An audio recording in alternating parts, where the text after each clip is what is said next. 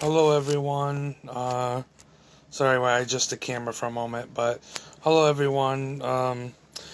It's good to be with you all for another International Beat Poetry Festival.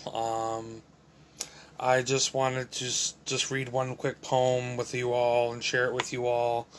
And also say I'm very grateful for this past year being able to be published in all these beautiful anthologies and being able to show and put out my work into these beautiful anthologies and show the world my poems. So thank you to Debbie and thank you to everybody else. And so I'm gonna start off. I'm gonna start by I'm only gonna read one poem, and this is my poem called "I Am King" by me, Karl Nicholas Urso.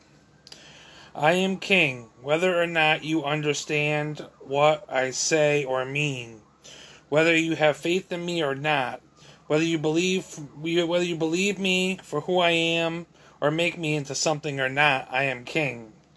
I am king, whether or not you walk a mile in my shoes, whether or not I own a car, new or used, whether or not I live in an apartment or own my own home, whether or not my choices have been successfully made or not. I am king.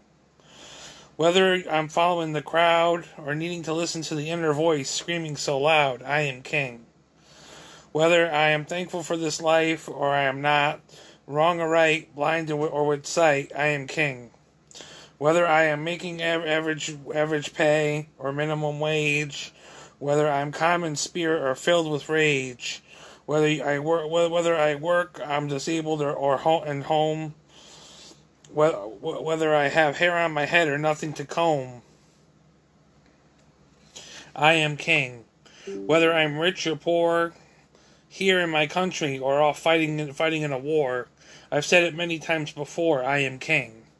Whether I am mentally ill or perfectly sane, whether or not my heart hurts or I will never be the same, whether I was raised with one parent or two, whether you would stick by me or were through, I am king, still worthy.